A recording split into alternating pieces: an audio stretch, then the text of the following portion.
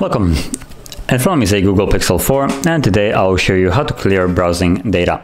So to get started, you want to open up your browser, and from here I'm going to tap on the, well, for me it's a circle with an arrow, but once I tap on it once, I think it should go back to what it normally looks like, or well, you might have the same thing if your device isn't updated. As you can see, update Chrome, that's because it's not the newest one. But if it would be, you would see the 3 dots. No matter, you can just tap on it the same way, and you will have the option to go into the history.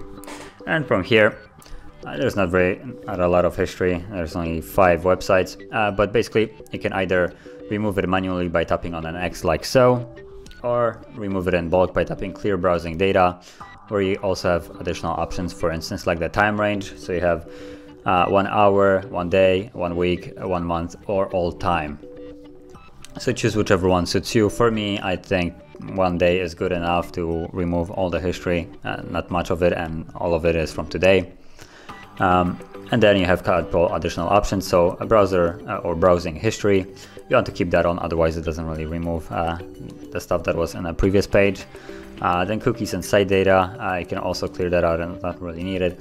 Cache images and files is, well, primarily what websites kind of preload into your device. As you can see, it also takes up 2 megabytes at this moment, so not very much. But if you do a lot of browsing, you might have way more of it than, for instance, I do. But what this basically does is when you visit a website, it will have a cache of images that it can pull up quicker instead of, for instance, using your data. It just brings it up from the device's memory. That's why it takes space on here. So you can also clear that out if you want. If you don't, you can just disable that like so and just leave it. I'm just gonna keep it on for this purpose. So once everything is set, all you need to do is tap on clear data, again clear, and everything is gone. That's previously where we had the 5 different websites that we had the X to remove, and now it's completely empty. And yeah, that is how you would clear browsing data. And if you found this very helpful, don't forget to hit like, subscribe, and thanks for watching.